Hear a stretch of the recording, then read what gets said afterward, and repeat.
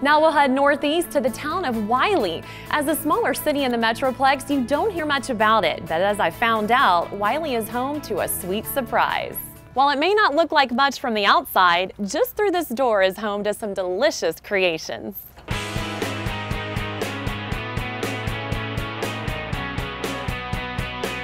I'm joined now by Mcdermott, the owner and founder of the Dallas Caramel Company. And Rain, we want to know how you cooked up this amazing business.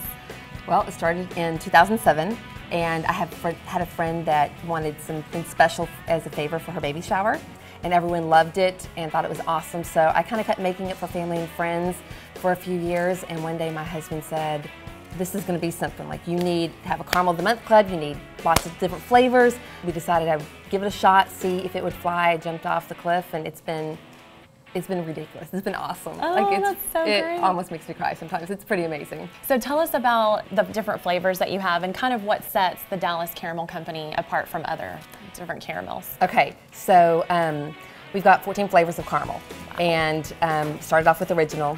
Sea salt, of course, you have to have sea salt because that's the craziest flavor going. And bacon, so we cook up a bunch of bacon, chop it up, dump it in. Marshmallow is a rather new flavor for us, okay. And it's fluffy amazingness. We've got chai, which is like chai tea. We steep the chai tea with the cream, and it's won an international award for us. Chocolate, chipotle, ginger, apple pie, cinnamon, Texas Drunken Nut, which is Texas whiskey, Texas pecans, orange, which is my personal favorite. I get lost in all my flavors. And cinnamon. Bestseller? Sea salt or marshmallow? They're tied right now. I expect by the end of summer marshmallow to beat out sea salt, which is kind of amazing. Approximately how many of these do you make a day? Oh, probably a slow day would be 1,200. A busy day would be 4,000 that we hand wrap. We don't use anything artificial. It's all the real deal. So orange, I zest the oranges, we squeeze the juice into it. Chocolate, we use real chocolate in there. We also start with the chocolate sugar as well. So that kind of stuff makes it amazing. We hand cut it into as many pieces as we can get, usually about 180 pieces in a pan.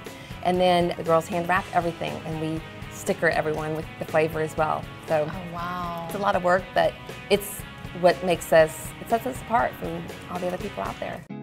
Be sure to go to DallasCaramelCompany.com to see all the delicious flavors they have available. And while you're there, order a bag or two. Take it from me, the bacon caramel is well worth it.